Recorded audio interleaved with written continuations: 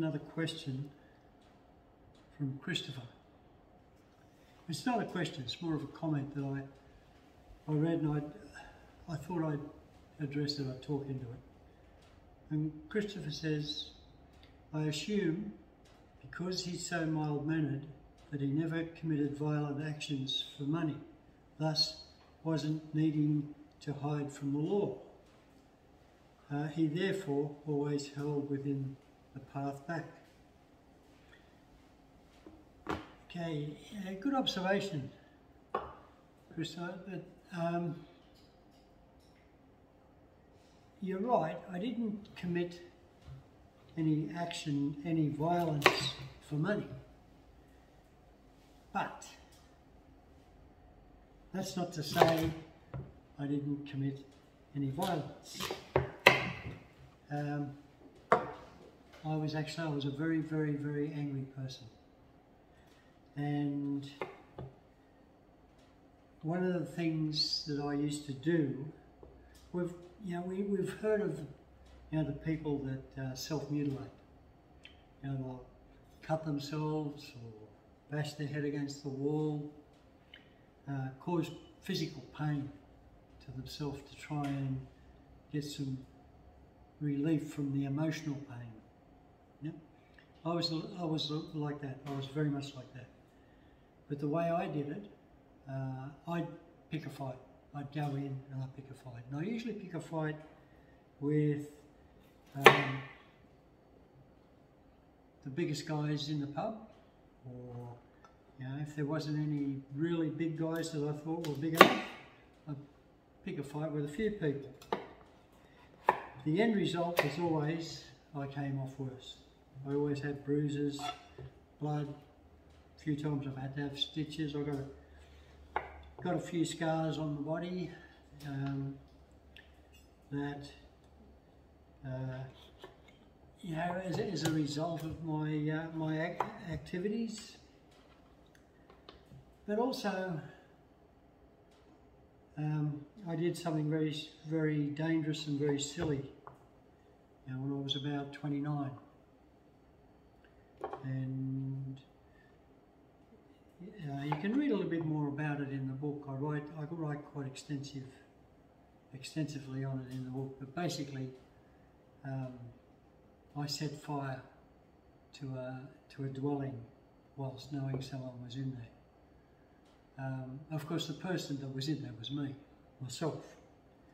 But apparently the law doesn't differentiate between one person or another person. Hence the charge, maliciously set fire to a dwelling whilst knowing other people, or whilst knowing a person was inside. And that caused a lot of grief for me. I spent quite a while going through the court system. I went into the court system. I was to face a jury of my peers in the district court.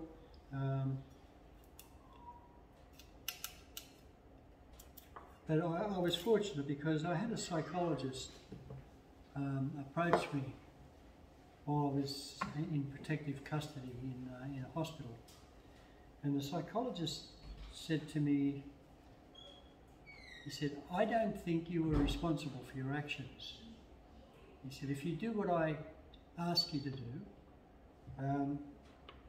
I think we can get you off these charges.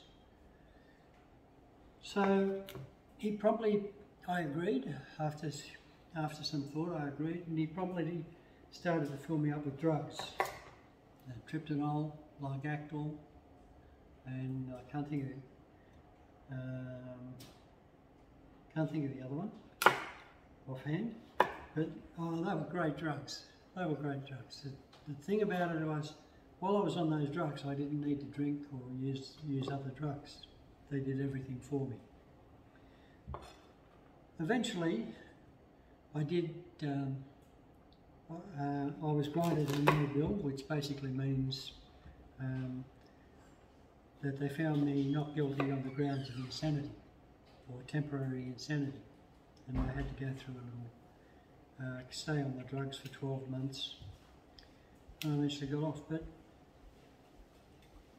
when I made that decision to change who I was, I had a lot of baggage. There was a lot of baggage that I was dragging around behind me. State debt was a big one. I owed the state a lot of money, tens of thousands of dollars, from fines, traffic fines, for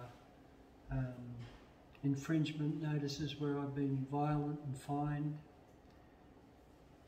So one of the things that I had to do was go to the state, well actually it was 2 states, Queensland and New South Wales, and negotiate with them a way forward. How do I pay this money? And I did that, you know, I committed to do that, and it took me years to pay all that money back a little bit at a time, but that gave me a sense of freedom. You know, it also helped me